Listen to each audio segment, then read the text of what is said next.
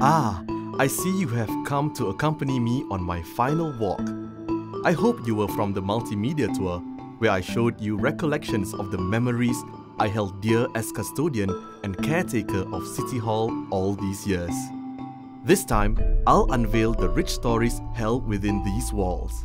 On this tour, you will walk with me through 10 stops in sequence past these hallowed halls as I reveal their secrets.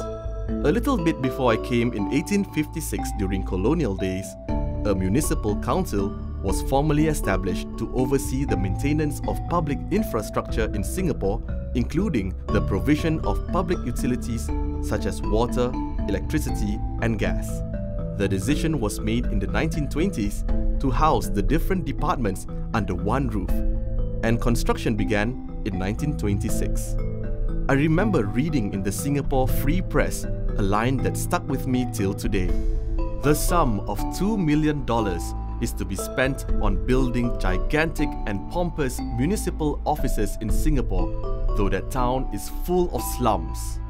They even called it ostentatious, but I knew it was to be a symbol of change. Completed in 1929, this building was referred to as the Municipal Building and retained its function even through the Japanese occupation, albeit under the name Tokubetsu-shi, or Municipal Administration, until their surrender on 12 September 1945. I can almost hear Mr. Lee Kuan Yew's confident shouts of "Merdeka!" echoing on the City Hall steps while campaigning for self-governance in the late 50s.